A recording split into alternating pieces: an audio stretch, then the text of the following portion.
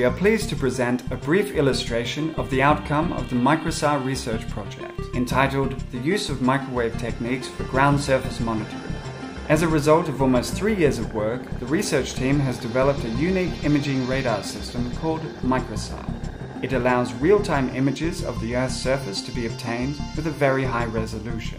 The system is equipped with supporting software, allowing for the visualization, also carried out in real time, of the generated radar map projected onto a 2D map of the Earth's surface. For the imaging of the Earth's surface in real time, the microSAR system uses the Synthetic Aperture Radar technique. It allows high-quality aerial images to be obtained, regardless of prevailing weather conditions, at all times and in all seasons. In real time, these images can be either watched on a computer monitor or processed and transferred if necessary for further analysis to places such as centers for conflict prevention management or aerial reconnaissance. An interesting feature of the microSAR system is that it allows SAR images to be obtained that can capture many details which are undetectable in traditional photographs.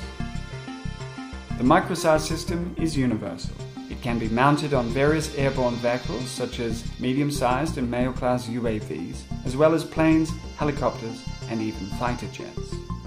The microSAR system has undergone intensive real-life outdoor testing.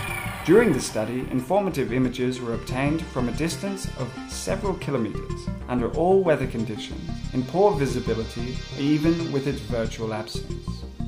The microSAR system, with its resolution of 15 by 15 centimeters, is the very first SAR system of its kind in Poland. Its simplicity of operation means that a person can operate the device following a 1-hour training session. This project was financed within the framework of the Applied Research Program of the National Center for Research and Development.